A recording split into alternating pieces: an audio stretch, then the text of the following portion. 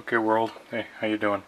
Hey, I'm going to show you here how to cook potatoes and yams really quickly and easily. Pretty bachelor friendly. Just peel the potatoes and peel the yams. You don't need to even peel them if you don't want to.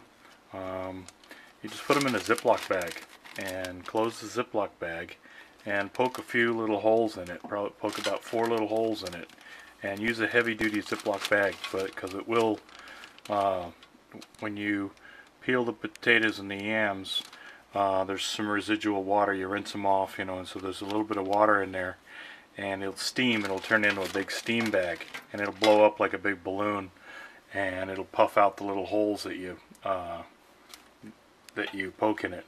So use a heavy-duty, hefty Ziploc bag, because it will get hot, and sometimes actually the tops of the bag will melt a bit. So normally you would cook like a potato in the microwave. There's another way of cooking potatoes in the microwave or yams. You just wrap them with a paper towel, and you don't need to poke any holes or anything in the potatoes or yams or anything. Wrap them in a paper towel, wet the paper towel down, throw it in the microwave, and you can do a potato, one potato like that in the microwave for, like, this small size potato would take like 3 to 4 minutes.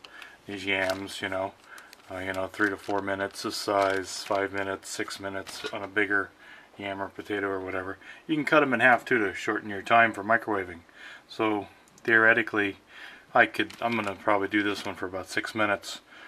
But this one will probably need a little bit more because I didn't cut it in half. Anyways, if you cut them all about this size, you could cook all these potatoes and yams. You could put up to 6 of them in here, and they'll cook within 3 to 6 minutes. Just kind of gotta figure out with your microwave. This is 1,000 watt, I think, or 1,100, 1.58 kilowatts. But I think that would be about 1,580 kilowatts. Although this microwave was made in December of 1998, so this thing's pretty weak. I think this thing's only got about 1,000 watts worth, from what I can tell in the usage of it. So, anyways, just thought I'd show you, cool way to cook potatoes and yams, and cook a lot of them at one time in a short period of time. Okay, thanks for watching. Hit like, hopefully, and subscribe. Thanks for watching.